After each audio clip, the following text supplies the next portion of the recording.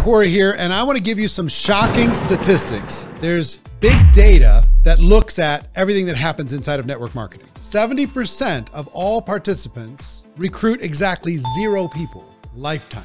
Even though they have the capability of building a business, they don't even start, 70%.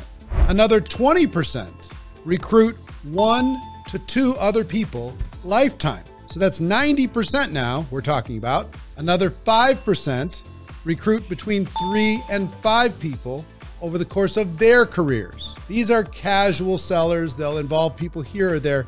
They're casually recruiting other people here or there. 3% recruit between 6 and 9.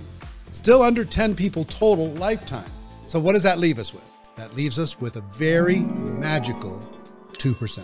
This 2% are responsible for 70% of all the recruiting in network marketing. The other 98% are responsible for the other 30% that happen just kind of here and there. My term for those 98%, those people are tourists. That doesn't mean they don't serve an important function. That doesn't mean they're not good customers, but we know eventually they're going home. And the 2%, these people are the permanent residents. These people are the people who build the entire network marketing community.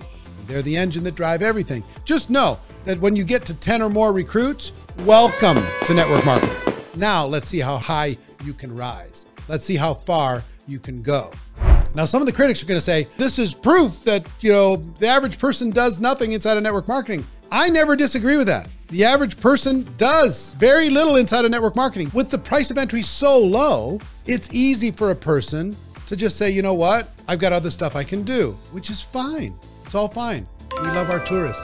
But we're always sifting through there to find out if somebody's ready to be part of the 2% and enter the network marketing profession. I hope you decide to become a 2%. I hope you find more inside of your organization because they are the engine. They are the name of the game. That's it for today. I'll see you next time. Take care.